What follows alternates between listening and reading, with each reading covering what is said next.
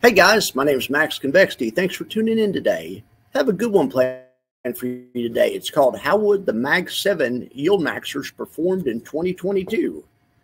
So we now know how they perform in a bull market. All we have to do is look at the past couple of years. So now all we need to know is how they perform in a bear market. All right, the caveats to this, to my back test that I did, these ETFs did not exist in 2022. They didn't exist in 2020 either, but I'm also planning on testing these in 2020. Nevertheless, I attempt to control as many factors as I was able to. The Tasty Trade software is an improvement over their last gen backtester.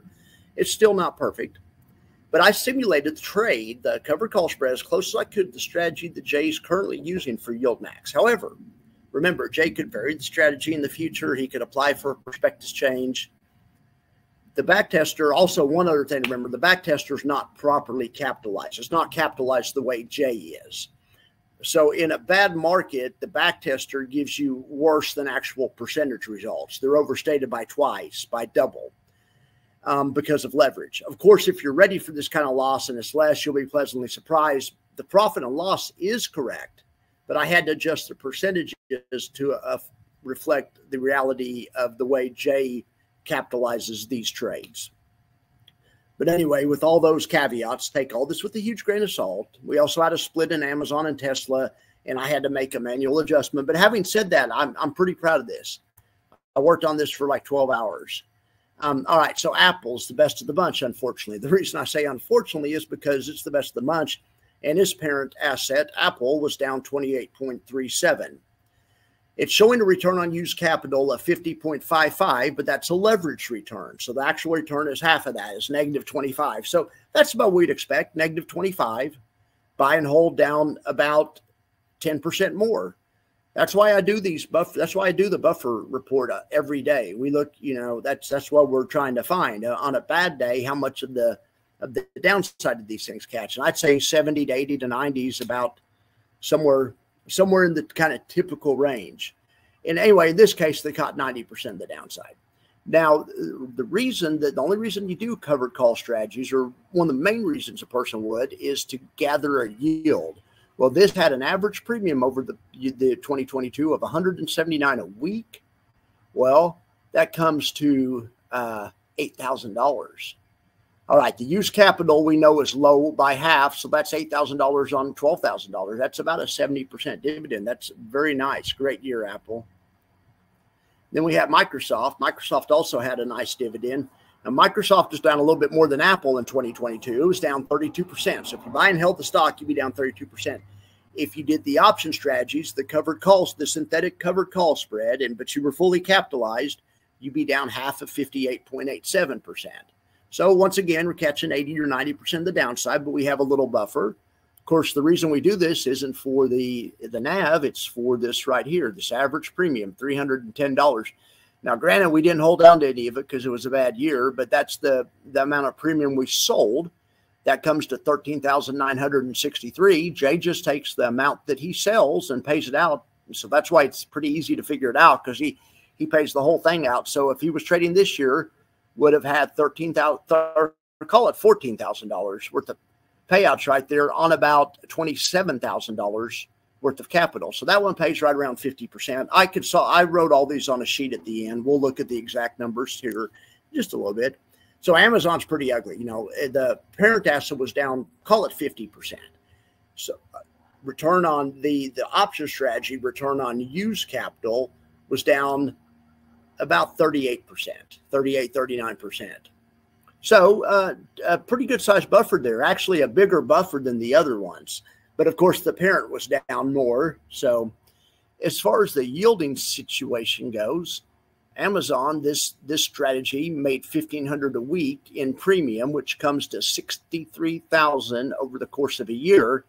Now, the bad news is it took him $425,000 to do this worth of capital to put this on, but 63,000 out of 400, still pretty good, still pretty good. Then we have Google. Now, Google's parent was down 71.73%. Boy, that's something else, isn't it? That's quite a bit. The option strategy was down about 45, 46%, something like that. The average premium from the Google trading strategy, covered calls, the synthetic covered call spread, was about 1,400, which comes to about 58,000 for the year. Now, it cost them about $260,000 of capital or more, 274 actually, to do this trade right here. So that's about 22, 23%, something like that. Like I say, we'll check in on all those in a second. Here's Meta. Meta was down 61 point, call it 62%. The option strategy was down about 37%. So a nice little buffer there. Average premium on this one was $300 a week, which comes to about $14,000 a year, something like that. It took $42,000 worth of capital to finance this trade, though. So that, I think, is about 30%. All right, and now we have Tesla. Now, Tesla was down 71.73%. The option strategies were down 47, 48%. The premium gathering strategies, they sold about $1,800 worth of premium. It comes to $75,000 for the year. Now, unfortunately, it tied up $156,000 of capital to do this with. Still, they made a pretty nice premium. And then there's the GOAT, NVDA. Now, NVIDIA, even the mighty NVIDIA was down 50%, lost half its value. The option selling strategy, the covered call spread, lost about 32%. The premium these guys are going for is $441 a week, which comes to about $19,000, $20,000 a year on about $33,000 worth of capital. So this is 28% or something. We're going to look at all the percentages and see how close I got. All right. But that's not great. You know, are y'all prepared? All right. 2022 performance, Apple down 25, parent down 28, the Amazon strategy down 38, parent down 49, Google option strategy down 48, the buy and hold down 73, Microsoft option strategy down 30, buy and hold down 36, NVIDIA option strategy down 32, buy and hold down 50, Meta's option strategies down about 39, option or the buy and hold, just buying and holding Meta stock was down 61.59. Tesla stock was down 71%, where the option strategy bled about 48%. Okay, on the yields, Apple's was 72%. The second highest was Tesla at 62.5%. I'm sorry, it's actually Facebook at 63%, then Tesla at 62%. Then NVIDIA came in at 59%. Microsoft 48.14, Google 21.16, Amazon 17%. This one could save you. Do you guys have any of this one? YQQQ. This is an inverse fund, and I back tested it, and it did really, really well because this fund sells covered puts. And a covered put in the QQQs is the short position, but it's also a yielding position. This could hedge the downside or potentially help the downside. So this is the 2022 results for YQQQ. YQQQ's performance for the year was up 70% total return, while the parent asset, which is the QQQs, were down 33.7% on the year. The yield for YQQQ was 23.75. Okay, before I get any comments, that 70% looks super high to me also. Or let's just say this, I adjusted it manually to 25%. There's no way if the QQQ was down 33% that the inverse covered call fund should outperform on the downside. So I'm just putting in the typical buffer. It's going to do a little bit better by about the same amount of better that these do. You know, the parent's down 33%. Now, this is an inverse fund, so it's going to be up, but by some fraction less than 33. Let's call it 25. So I put 25 in there. 25% total return. And remember, it could have, and it probably did a lot better. I just, you know, want to be as fair as possible. So I'm going to use a 25% total return. But of course, and then the parent total return stays the same. And then the yield is 23.75. Okay. So if you did the MAG7 and you didn't mess with YQQQ without the hedge, you'd be down 36.92% on the year, but you would have received 44% yield. And it's not the worst thing ever because the parents that you're invested in, all those parent assets were down 52%. So you have a buffer there, just like we'd expect. If you add in YQQQ, not at 72, not at that total return. If you add in YQQQ at 25, and you use 1/8 of it, I just used equal parts the MAG7, and then I threw in the YQQQ into the MAG7 and made them 1/8 each, so 12.5% each. Then it improves your total return by about 20%, even with the lower number, even with the 25% return. So you're only down 29% if you hedged, if you bought 1/8 of this inverse fund in 2022. It made your parent performance a little better because this parent actually went up. But anyway, that's fine. The parent performance doesn't really matter that much. I was just wanting to show it to compare. And then the yield, it takes the yield down a little bit because you added in 1/8 of this of YQQQ. Their yield is 23, which is on the lower end of this. So it brings the average down a few points. So I'm doing all this stuff for me. This is for my portfolio. I'm not telling you guys to invest in anything or to buy YQQQ or whatever. I've been testing this.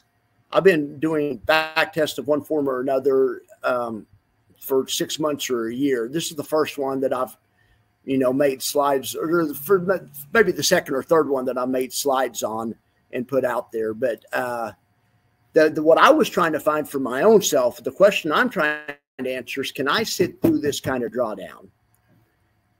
Money managers, people like Jay Pestrichelli, people that manage money professionally for a living, they'll tell you the right thing to do is nothing most of the time.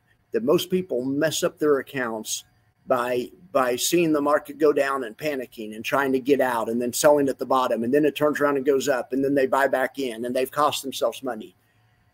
A good financial planner will tell you to make a plan in advance, stick with it.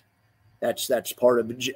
Jay on his podcast, if you ever listen to Jay and Derek Moore on their podcast, Broken Pie Chart, they're both wealth managers, and they always talk about that wealth management is boring, and the right thing to do most of the time is nothing. And most of the time, or lots of the time, they're talking their customers out of doing something rash. That's kind of what their job is kind of to be the buffer. I want my portfolio to be ready for anything.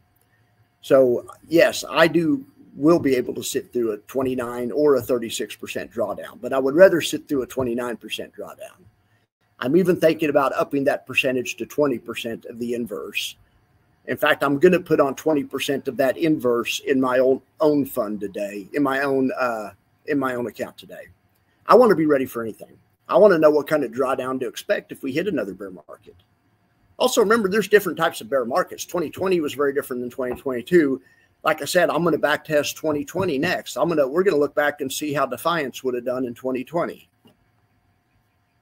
All right. Remember, this is good advice for me and my family, I feel, but it may or may not be good advice for you and your family. But somebody that does know is somebody that advocates for you. So that's why you should get a fee-based financial planner, in my opinion. Don't use high yielders for more than 20% of your portfolio, though. In the meantime, here's my general advice. Before you get a planner, keep these to 20% or less, all of them together. If you have 10% TSLA and 10% FEPI, that's fine. You're done. 20%, that's fine. The rest should be stocks and bonds. That's the way I do mine. I mean, it's up to you. You do you. But remember, these are only to be used if you really need the income. These ETFs are effective tools for turning equity from the stock market into spendable income. But they are not effective tools at growing wealth. So if you don't need the income and you're using these, you're leaving money on the table, in my opinion. All right, guys, I appreciate you all for being here. You have a great day. Thank you very much.